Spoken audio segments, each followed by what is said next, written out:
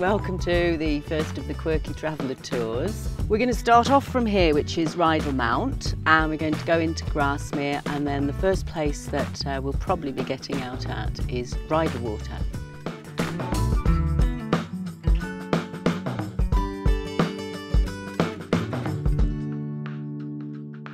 So this is Rydal Water behind, which is just between Ambleside and Grasmere.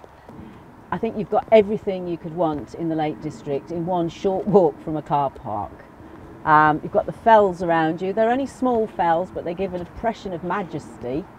You've got the lake. It's a very pretty lake, little islands in it. Fabulous at the moment. It's slightly frozen, there's snow everywhere, but at any time of the year it's beautiful. And this little seat here, I call it the Velvet Escape seat, because some months back I was asked by a Dutch journalist to write a piece for their website about my favourite place in the world, really, the place that I thought was the loveliest.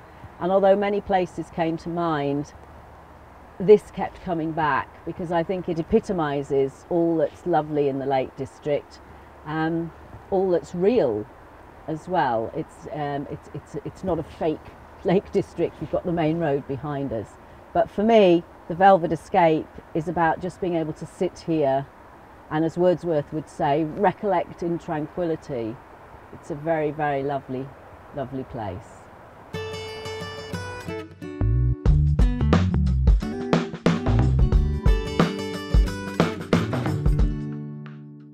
This is the very pretty village of Elterwater.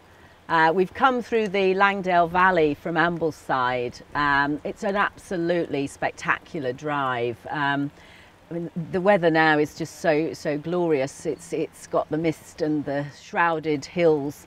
In the summer, you've got wonderful views of the Langdales. Langdale, it's Norse for Long Valley, Langdale, and Elterwater is this village, but it's also the name of the little lake nearby, and Elter is Norse for swan, so it's Swan Lake, so it's our Lake District, Swan Lake.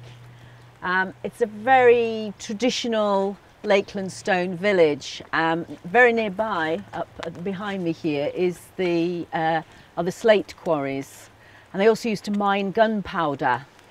But what's happened now is it's been taken over by a big hotel timeshare place and some lovely chalets to stay in. And there's also a very pretty little Lakeland pub here called the Britannia Inn. Highly recommend that for either staying in or having a meal. River running through here. A beautiful, beautiful place to have as a centre in the lakes. But I love it because it just sort of